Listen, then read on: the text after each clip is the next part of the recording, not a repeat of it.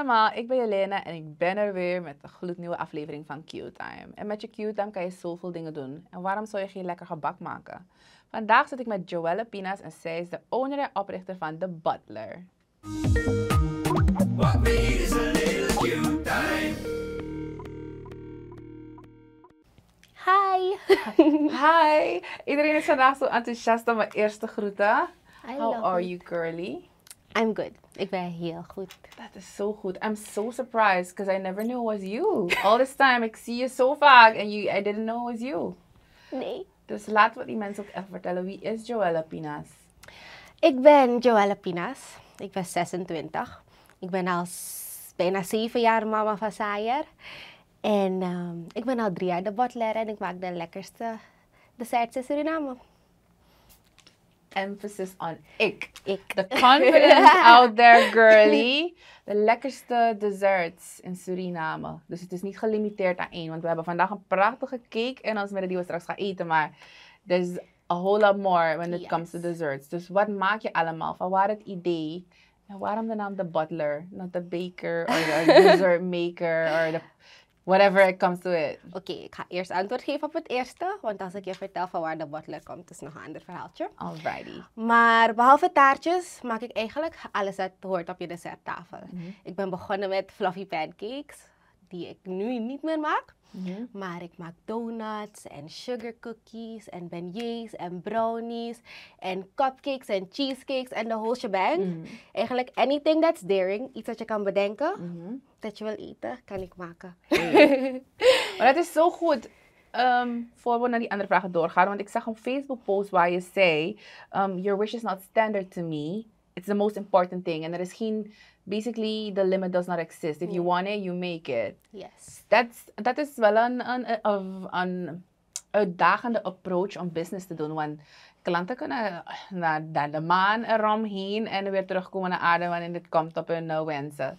Dat is waar, maar omdat ik ook gewoon zo ben.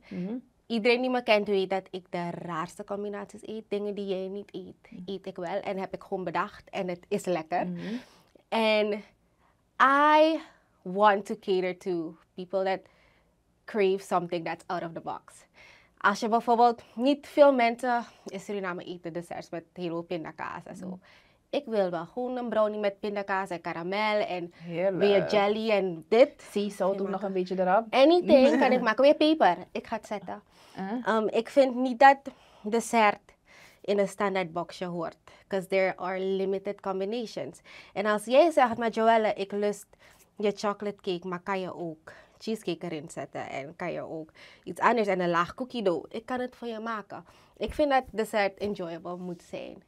En ik wil je niet beperken tot wat ik alleen op mijn menu heb. Maar als je iets in gedachten hebt. Ik kom naar de butler. Ja, ik het weer maken. Wow. That's good. That's very good. Good to know. Volgende vraag. De butler. Waarom de butler? Oké. Ik kom uit een gezin van 4 meisjes. En ik ben nu de oudste. En vanaf ik klein was, ik was de tweede. Je bent nu de... oké. Ja. Oké. Vanaf ik klein was, rekende mijn moeder op me. Joelle, kan je me helpen met dit? Joelle, als mijn ouders werkten heel veel. En we waren vaak met de oppas of met de diensthuis.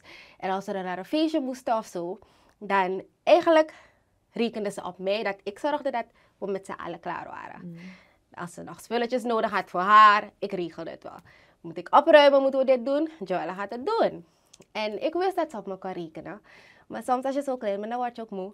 En op een gegeven moment zei ik een keertje aan haar, weet je wat mama? Want ik was moe. Ik was moe van erop kunnen rekenen dat ik voor je kan zorgen en dat ik weet, je gaat me vragen. Toen heb ik er gezegd, weet je wat? Waarom koop je niet gewoon een doek voor me? Dan zet ik het zo, dan sta ik zo, dan zeg ik, oké, ik ben de butler, waarmee kan ik je helpen? Because you treat me like your butler. En toen ik een naam moest bedenken voor mijn bedrijf en ik eraan dacht wat ik wilde doen. My concept is taking care of you. En wie kan het beter dan de butler? Vanaf ik klein ben ik getraind, letterlijk, om de butler te zijn. Zo ben ik geboren, zo ben ik gemaakt. Zo, ik ben de butler. En I'm at your service. Beter kan je het gewoon niet zeggen. Maar het moet ook wel zwaar zijn to constantly cater to others. Dus het is wel mooi dat je een business venture eruit hebt kunnen halen, zodat de butler is now catering to you while you cater to others. Exactly. Super nice. Oké, je maakt cakejes, taarten, speciale wensen. Nothing is out of the order. Zoet, zout, crispy, doughy, anything can go. Maar what is like your specialty? What do you really like to make als het gaat om bezig zijn in de keuken, especially when it comes to desserts? Ik vind taarten nu heel erg leuk om te maken. Ze waren eerst mijn most challenging opdracht, om het zo te zeggen. Maar je kan zoveel halen uit een klein taartje. Je kan zoveel maken van een klein taartje. Eigenlijk taarten en brownies. Want je hebt geen idee hoeveel je met een brownie kan doen. Maar taarten decoreren en brownies decoreren, dat vind ik heel leuk. En wanneer je zo taarten maakt, hè? Je zegt taarten maken, dan is het gewoon, want je hebt de naked cakes, je hebt buttercream, icing sugar. Als je dan je specifieke taart moet uitkiezen, is het dan hoe gecoat, gecoverd, wat is your specialty? Dan maak ik een chocolate cake met cookie dough en covered in chocolate ganache. Dat is lekker. Het is niet alleen lekker, maar het werkt ook lekker mee. I love that. Jij zal het wel weten, jij zal het wel weten. Kijk, nu heb je business. Het is al een aantal jaren ben je up and running. Ik ging langs je page om even te kijken van what are you doing? Klein, groot, desserts en everything. Vooral dat mensen bij jou kunnen komen, of hoe mensen met jou kunnen komen met hun speciale wensen. Hoe zit het dan als ik wil bestellen? Want als ik vanavond eraan denk over mijn dragon fruit cake covered met sprinkles, dipped in vanilla extract en cookie crumbs en wat nog meer, krijg ik het morgenmiddag? Als ik ruimte heb, dat je het morgenmiddag kan krijgen, kan ik het morgenmiddag veel maken. Ik ga wel realistisch zijn. Sommige orders hebben tijd nodig. Dus als je me belt vanavond, Joelle, I want this and this and this and this. En ik weet dat bijvoorbeeld je cheesecake heeft een dag nodig om te rusten. Ga ik je zeggen, luister, ben je jarig? Is iemand jarig? Of lust je het echt? Want als je het gewoon echt lust, wacht nog een dag en laat me het even voor je maken. Maar eigenlijk als ik ruimte heb en als het haalbaar is, nou, doe ik het wel. Dat is nog een extra street om bij de butler te gaan bestellen voor je desserts en everything. Maar kijk, iemand kijkt nu en zegt van, oh my god, ik zie al een taart hier, ik weet niet wat voor taart het is, ik lust taart, waar kan ik je bereiken, hoe kunnen ze je vinden, wat is de policy, je zegt je wens is te gek, maar er is wel een stramien waarin waarmee men een rekening moet houden, of regels of zo. How does it work? Ik heb geen regels, ik heb gewoon, hoe moet je het zeggen? Ik heb geen regels, omdat ik niet ervan hou. Je moet niet op je teentjes lopen en vragen, mevrouw Jo, mag ik? Nee. De butler eenmaal, hè? Ja! Ik wil je zodanig adviseren dat je iets hebt dat je lekker vindt, dat jij wil, maar dat ook haalbaar is voor mij. Ik ga niet zeggen bijvoorbeeld, als ik weet, dit is nu echt onmogelijk om te doen. Ga ik je zeggen, luister. Liever niet. Ja, laten we dit doen. Maar je kan me altijd bereiken op Facebook, op The Butler, daar vind je me.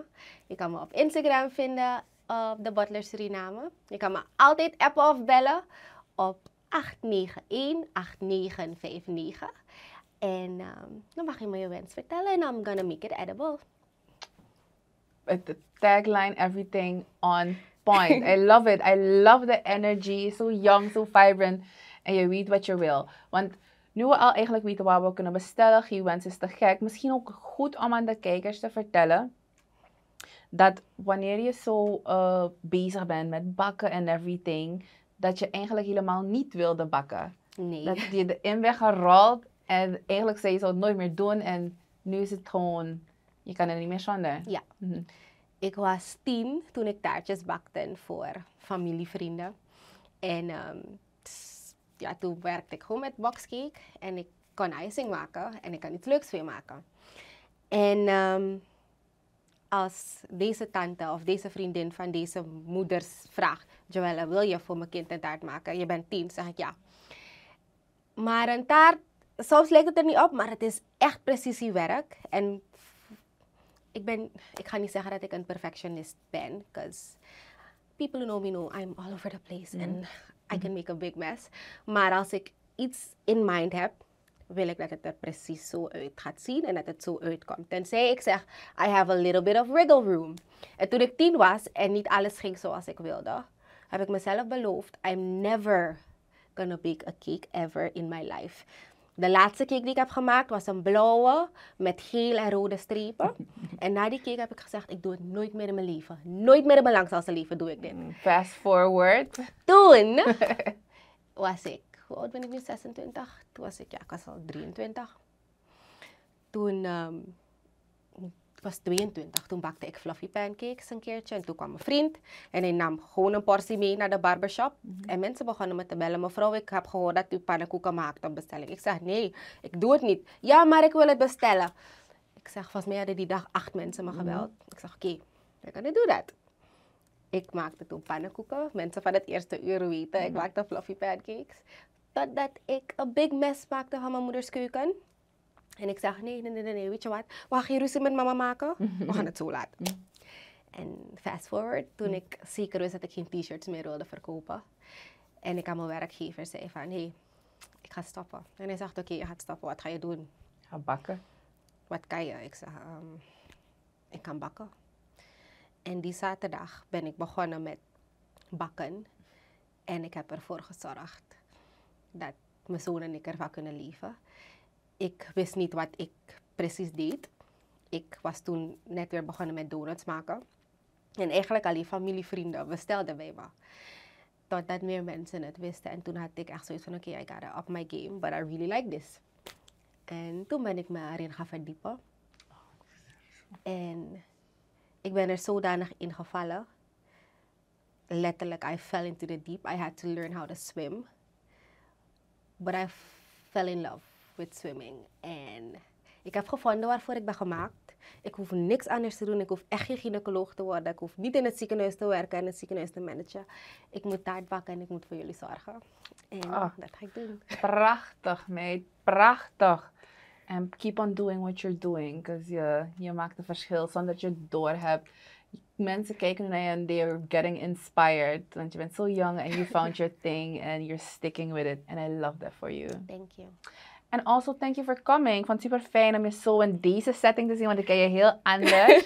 En heel veel succes verder. En je hebt een prachtige taart gemaakt hier voor ons, die we zo meteen gaan eten. Maar ik wil je bedanken voor het komen. You're so welcome. Thank you for having me. My pleasure, my dear. En jullie thuis ook voor het kijken. Vandaag was Joelle Pinas bij ons. Zij is de owner en oprichter van The Butler. Zij maakt alle desserts, alles wat je maar kan bedenken. Niets is gek in haar oren en ogen. Dus als jij in staat bent om jezelf te verrassen van je wildest dreams, die zij tot de werkelijkheid gaat brengen voor je when it comes to desserts. Lange zin. Joelle van The Butler is your girl. You can find her on Facebook en op Instagram. Haar nummer komt nu ook weer in beeld. Stuur haar een berichtje en bestel jouw taart. En jullie thuis bedankt voor het kijken nogmaals. En remember, your time plus my time is Q time.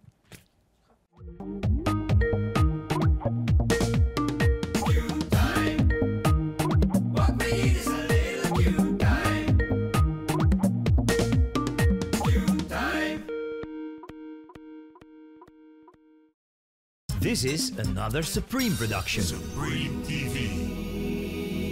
To entertain, to inform, to inspire.